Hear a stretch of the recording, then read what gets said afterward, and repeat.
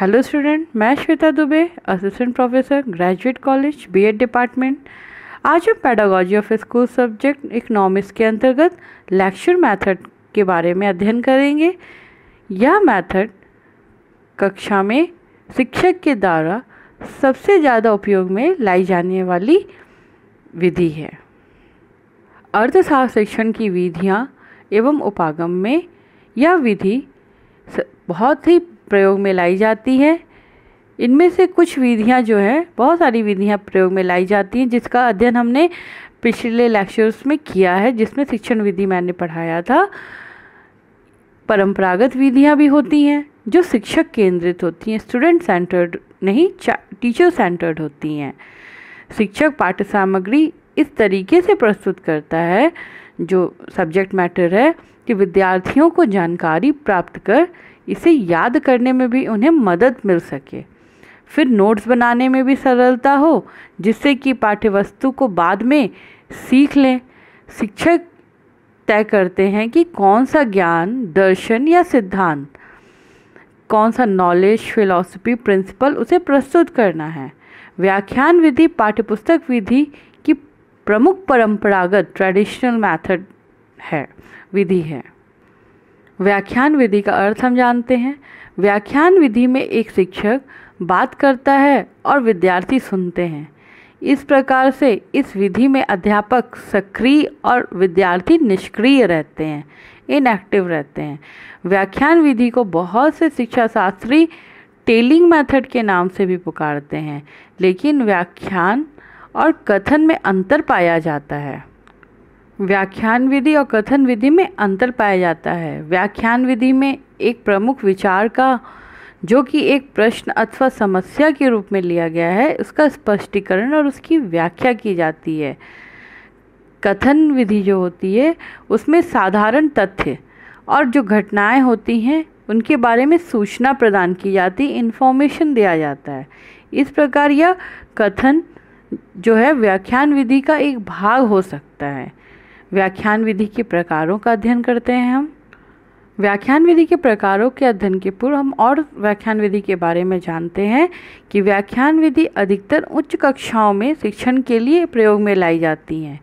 विद्यालयों के लिए इसे अच्छा नहीं समझा जाता है, विशेषकर जब बाल केंद्रित क्रियाओं को महत्वता अगर दी जाए, तब यह बहुत इफ़ेक्टिव नहीं समझा जाता है। शिक्षण एक पेचीदा प्रक्रिया है। इसको सफल एवं प्रभावशाली बनाने के लिए सभी प्रकार की विधियों का प्रयोग करना आवश्यक है। हर विधि अपने अपने गुण होते हैं, हर विधियों के। इसके अतिरिक्त व्याख्यान के कुछ ऐसे प्रकार हैं और वेरिएशंस हैं जिनमें कि इस विधि को रुचिपूर्ण एवं प्रभावशाली बनाया जा सकता है। लेक्चर मेथड को कुछ मेथड्स हैं जिन, और उसको अगर इसके साथ जोड़ दिया जाए, वह विद्यार्थी को सक्रिय भी बना सकती है, जिसका विवरण इस प्रकार। लेक्चर के साथ लेक्चर डिस्कशन मेथड का यूज़ करें। व्याख्यान विधि का एक प्रमुख विचरण है, जिससे कि विद्यालयीय स्तर पर प्रयोग किया जा सकता है। स्कूल लेवल पर शिक्षक कुछ समय के लिए विषय से संबंधित एक मुख्य पहलू पर बोलता है, टीचर बताते हैं, फिर कुछ मिनटों के लिए विद्यार्थियों को वाद विवाद का अवसर देते हैं, जिसमें कि अधिकतर विद्यार्थी ही बोलते हैं। शिक्षक केवल विद्यार्थी की कही हुई बातों से संबंधित करता है और संक्षिप्त स्पष्टीकरण करता है, मतलब जो स्टूडेंट बता रहे हैं उसको वह सुनता है और उसका स्पष्टीकरण करता है, क्लियर करता है। इस प्रकार वाद विवाद का अवसर देने से व्याख्यान की तारतम्यता नहीं टूटती। व्याख्यान विधि की अगर ठीक ढंग से इसे अगर नियोजित किया जाए, प्लान्ड वे में अगर इसका यूज़ किया जाए, और साथ में विद्यार्थियों को प्रस्तुत की जा रही पाठ्य वस्तु के बारे में सोचने एवं पाठ विकास में सम्मिलित होकर सक्रिय रहने का अवसर भी मिलता है।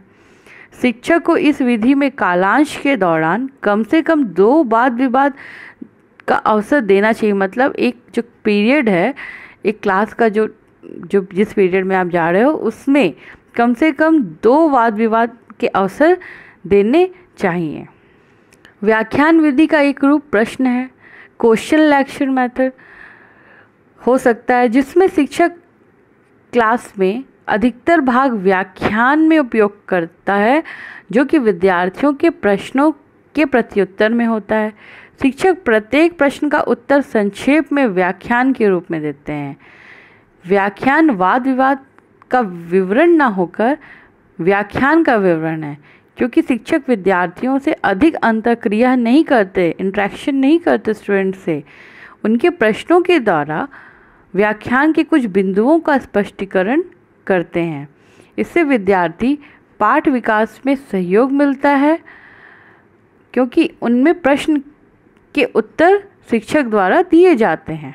इस विधि में एक तरीका यह भी हो सकता है कि अध्यापक बीच बीच में विद्यार्थियों से विशिष्ट प्रश्न पूछ लेते हैं और तैयार जो उनके मटेरियल्स हैं पढ़ने के लिए उन्हें कहते हैं।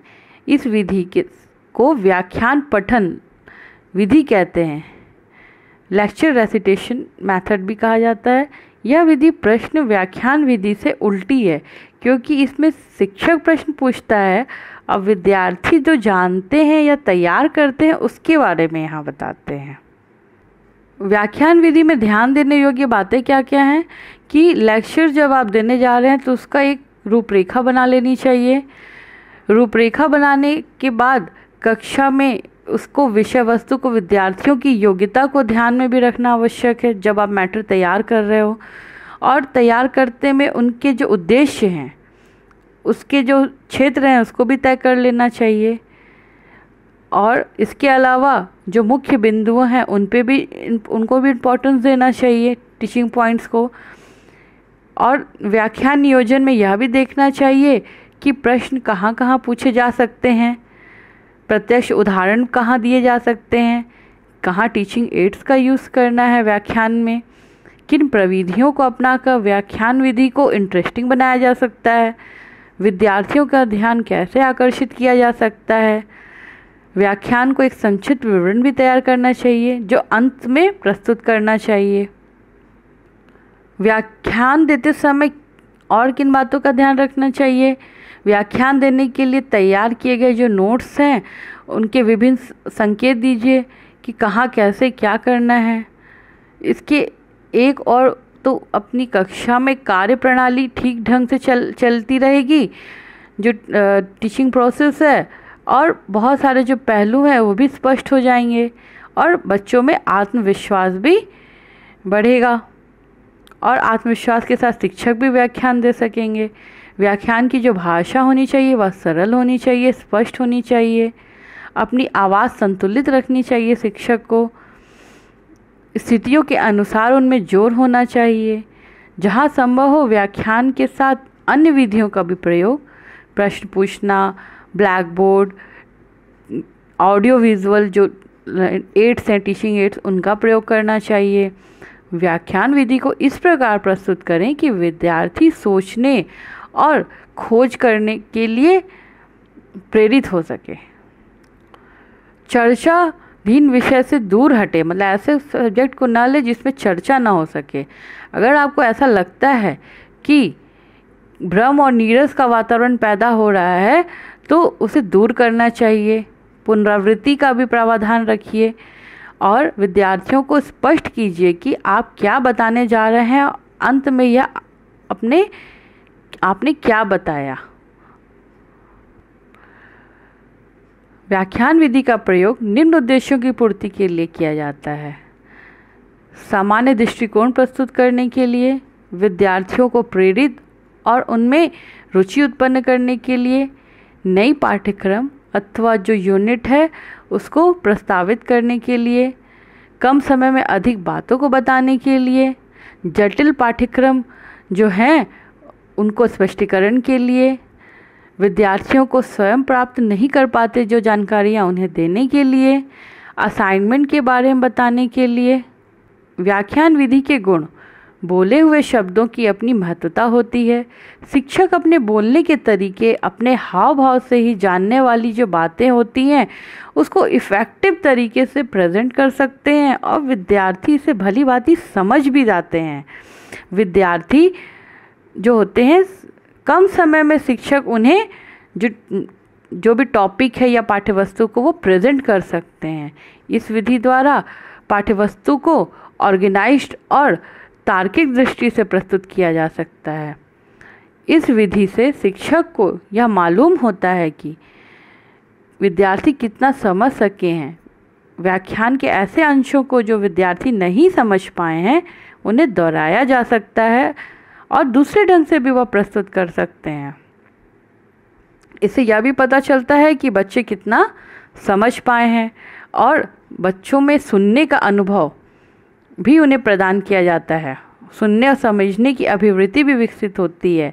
शिक्षकों को काफ़ी तैयारी करनी पड़ती है और ज्ञानात्मक पहलुओं के शिक्षण के लिए अच्छी विधि है। मतलब कॉग्निटिव डोमेन डेवलप कर जो हमारे जो ऑब्जेक्टिव्स हमने सेट किए हैं उससे प्राप्त करने के लिए यह बहुत महत्वपूर्ण विधि मानी गई है।